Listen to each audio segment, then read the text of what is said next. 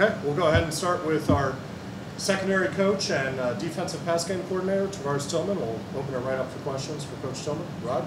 Coach, how do you feel How do you feel your secondary is progressing with the communication, working together as one unit?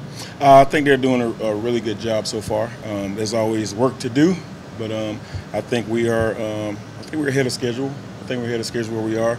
But like I said, we still got some work to do, and just trying to piece that secondary together. So I'm still working on that. Just curious about your safety position. Derrik Allen and Jalen King have kind of been the main guys going into the season. How are you doing in terms of developing depth there? What are you seeing from those two and guys behind them? Those guys are doing a great job. I mean, that you might see them first, but that doesn't necessarily mean they're first. So I'm still evaluating each position. There's like no starters right now. So everybody's still on equal playing field, and we'll see how it ends up after this next scrimmage. Regarding the communication, when it's working, what is happening, and what are maybe some of the typical flaws or failures that lead to problems? Pre-snap communication, I think, is good. When things starts moving, there's some guys that can handle that and some guys that can't. So we're constantly working on that, in the film room, and then when we're doing like little walkthroughs. So we're constantly working on when those people start moving and we're having to make changes. So we're working on trying to get all that stuff taken care of. Rod? You brought in a bunch of transfers to help build depth in that secondary. Are there any names that you feel are starting to make stick out a little bit, and maybe make a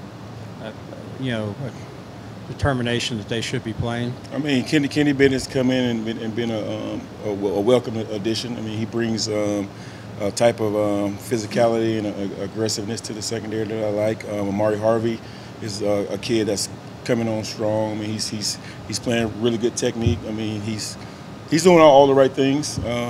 Kari G, he's having a pretty good camp this fall camp. I'm seeing anybody else there.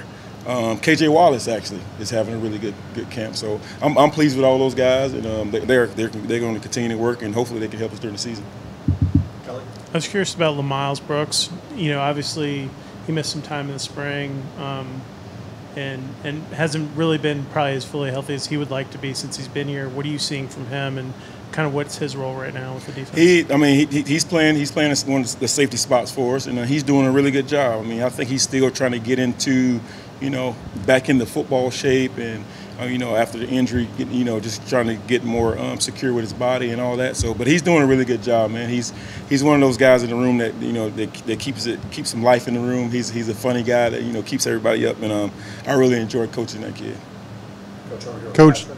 Coach Tillman, you played here obviously with a lot of success just a few short years ago, and one of the things about your career that stands out is that you played all three positions. Right. Are there some guys under your supervision right now that remind you of yourself in that regard? Do you have some people that are that versatile in the current group? I won't answer that right now, but but I do have some guys that can play multiple positions back there. That's kind of what I look for in guys, even in recruiting, that guys that can play multiple positions, because you never know when you have to move guys around. You don't want to have one guy pigeonholed into one position. So that's kind of what I look for, and we do have guys on the back end that can play multiple positions. If I can follow up what I was asking for about the communication, what I think I hear you saying is that some of the challenge is as much kind of the recognition as it is making sure that the calls are broadcast throughout the correct. Just recognizing it and getting it from one side of the field to the other, right. Getting it to the corners. You just got to be a little more vocal. But like I said, it's coming though. It's a work in progress. I mean, we still got some practices to go before we get to that game, and I'm confident we can work at all those kinks. And imagine like the identification and the calling out. It starts with the safeties. Starts with the safeties. So I need a loud safety back there, smart safety, and we got guys that can handle that challenge. Rob? You got to notice a couple of freshmen. Normally, when a freshman comes in, you feel like it takes a while for them to get stronger and get used to the physicality. But it looks like Marshall and Powell Lee are two guys that maybe are close to that. They are close, man. They're impressive freshmen. They especially Clayton. He's come in. I call him the young vet because he's just so. He studies. He does everything right on the field. he's beyond his years. The kid is going to be a really good player here, and I'm excited for him. And Jalen Marshall, he's big, tough guy who's going to, I think, help us as well. And not to leave out Rodney Shelley, he's having a really good camp as well. But I'm really happy with those guys. Can you talk a little bit about Kaleb Edwards in that nickel spot? It seems like he's getting bigger and stronger, and also kind of developing depth there as well behind him. He came in the spring, did a really good job, and I think he's continued doing a good job. We brought in KJ Wallace, brought in Kenny Bennett, who's as depth there as competition, and that's what we want in the secondary room. I want competition in every position. I think we have that, and I just think that's going to help us be a stronger secondary. Time for a couple more for Coach Tillman. What have you seen from Kenyatta? He's obviously healthier, and I think he's Kenyatta's a really good player. Can cover like nobody else. Cover like nobody else. Really smart kid, willing tackler. Impressed with the kid. I think he's going to be one of those guys that's in the rotation, and that's going to help us win football games. Kelly, if you want to wrap us up. Yeah, we went through all this, and we haven't talked about Zamari or Miles. Just kind of what are you seeing from those two guys, the corner position, two most experienced guys you have back? They've been very consistent. That's kind of what you want. You want boring corners. You know what I mean? you want everything just to be boring, redundant. Line up, next play. Line up, next play. Line up, next play. And that's what they're giving me right now. And I really appreciate them. Just the way they're leading with their actions more than their words. But I appreciate the way they've come out and worked this fall. All right, Coach Tillman, thank you. I appreciate it. Thanks, guys. We'll go ahead and get started right away here with Kaleb Edwards. Any questions for Kaleb? We'll start with Rod down here on the end. Kaleb, when you came here as a freshman, was the nickel position where you thought you'd start out, or what were your thoughts coming in? My thoughts coming in, really and truly, I thought I was going to start at a free safety, but I'm a guy who just goes wherever's needed, and they threw me in at nickel, and I've taken to the spot. I truly appreciate Collins giving me the opportunity just to try it out, and since trying it out, I think it's been good for me. So, yeah. Go ahead, Kelly. Looking at the secondary, how would you say you guys are progressing right now, maybe versus where you were a year ago? Honestly, I'll say we're a lot tighter as a group. I think it's more of a family bond with us now. It makes things on the field a whole lot better, makes communication a whole lot easier. I think bringing in Tillman is he's also made that family dynamic with us, and that makes us a lot more dangerous in the secondary. So, if I can follow up on that, how did that happen? That you guys became closer as a group? Really and truly, I think we all realized we got to have fun in doing this. So we started going out to dinner. Coach Till, he took us out one time for brunch.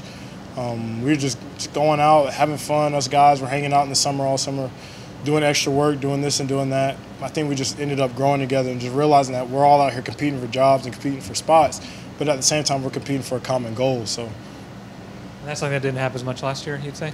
I say it happened a lot last year also, but I just think we didn't come together as quick as we needed to. I think coming together in the summer, truly, instead of trying to work on it in the season, has made a difference. You're playing under a new coach this year, and the entire unit is playing under one coach. How has that been, and how would you describe Coach Tillman's coaching style? Coach Tillman's coaching style, he's like a father to us, honestly. He gets us what we need. He makes sure we're going. He tells us we're going to excel. We got no other option, and I really appreciate him telling us that, because I think given that option of maybe we might have setbacks, we might have fear, that can't happen, especially with us now and what we're trying to do. We need to be able to know that we're strong mentally and we're strong physically, and we need to get the job done. So his dynamic of coaching has really been good for us, and I think it's going to make us better this season. Kelly.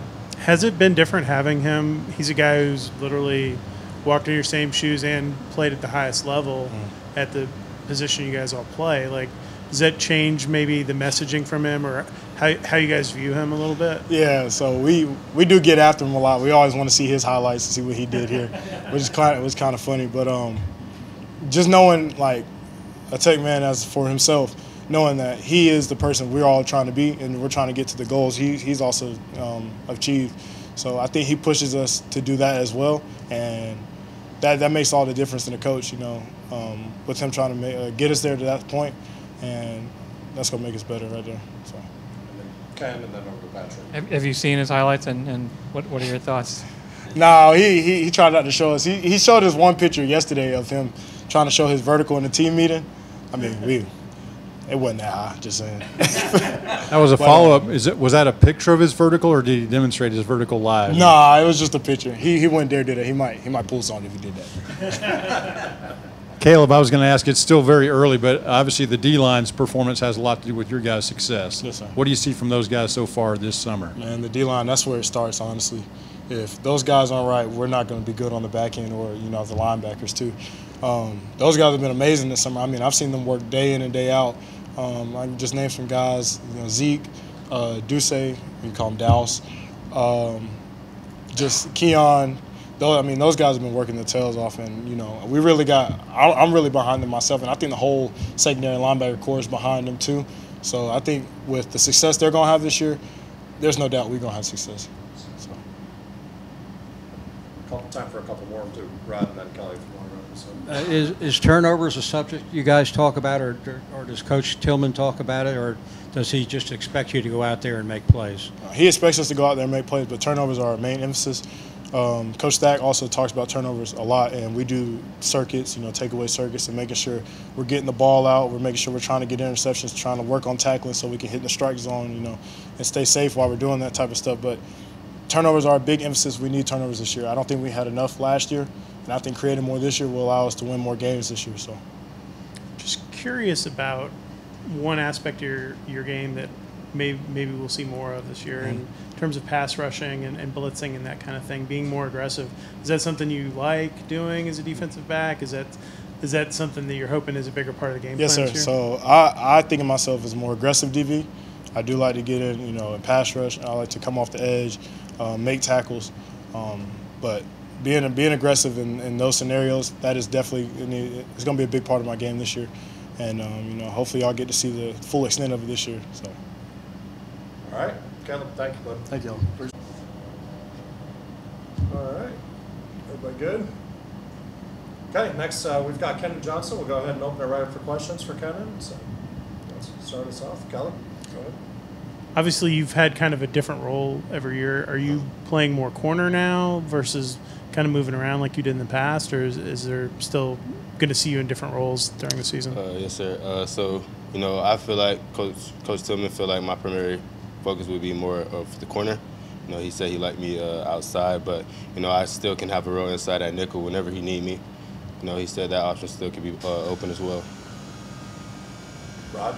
You've had some moments in your career so far where you've been dinged up, you've been making progress, and then something comes along. Do you feel confident now that you're in a place where you're going to have a healthy season and ready to make a contribution? Yes, sir. I've been very consistent with the trainers in the training room, trying to stay ahead of the injuries. I feel 100% right now, the best I've felt since I've been here. So, I feel like I'll be able to help contribute to the defense this year. Okay, one emphasis I think you guys have had is communicating better in the secondary. And I'm curious, can you think of an example, like something that maybe might have gone wrong last year that you feel like you've been able to clean up? Something that compromised communication, making sure everyone's on the same page, that now you're doing better? Yeah.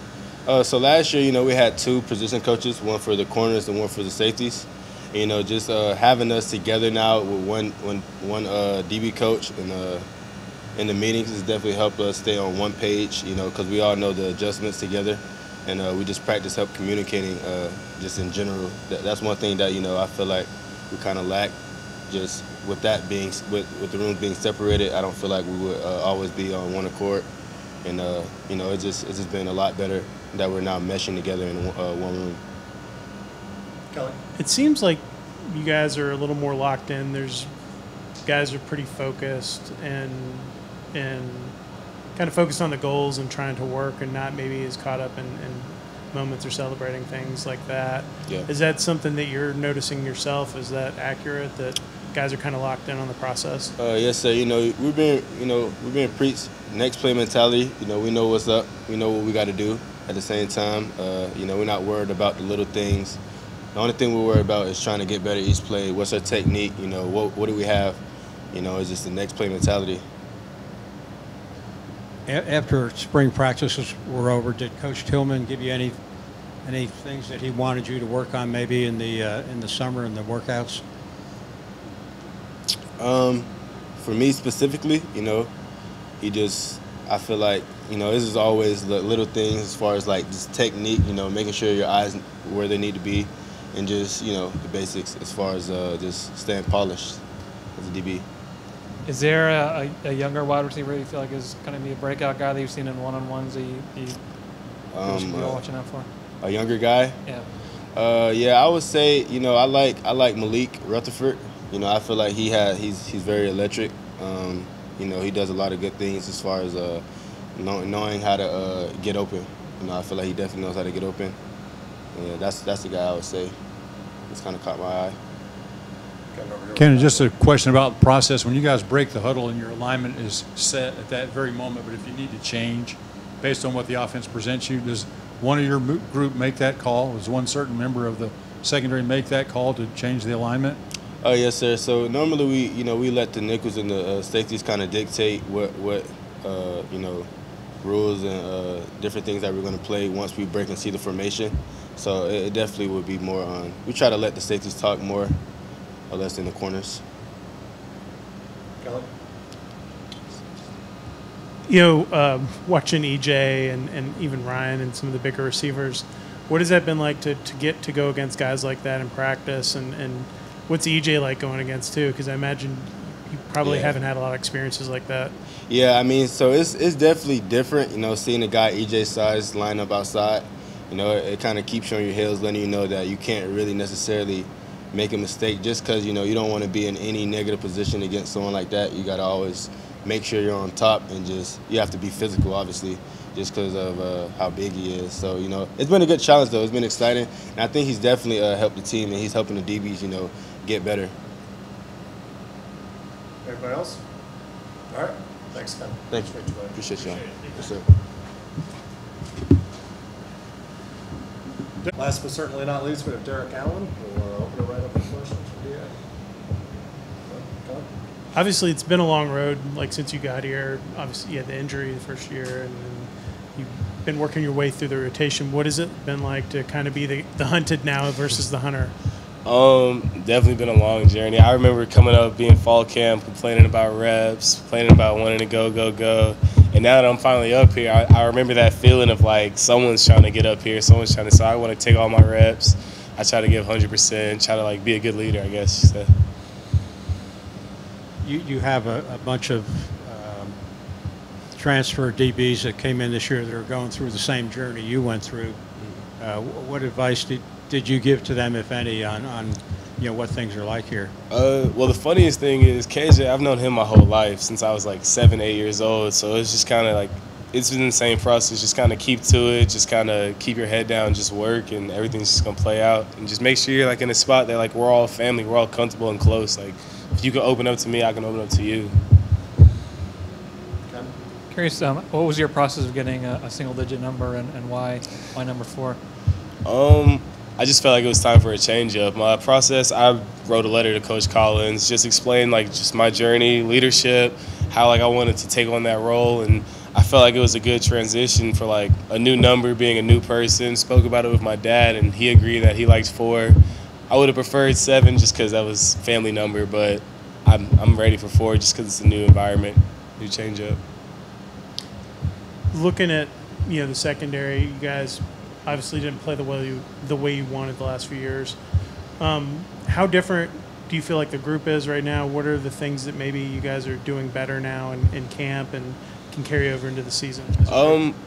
It's definitely, first things first, to be communication-wise. We make sure everyone's on the same page when it comes to anything. And secondly, it's just player accountability. We're not afraid to hold each other accountable. Nobody's on a different pedestal than anyone else. You can get the same amount of just coaching, same amount of just talk that anyone else would get. Doesn't matter who you are.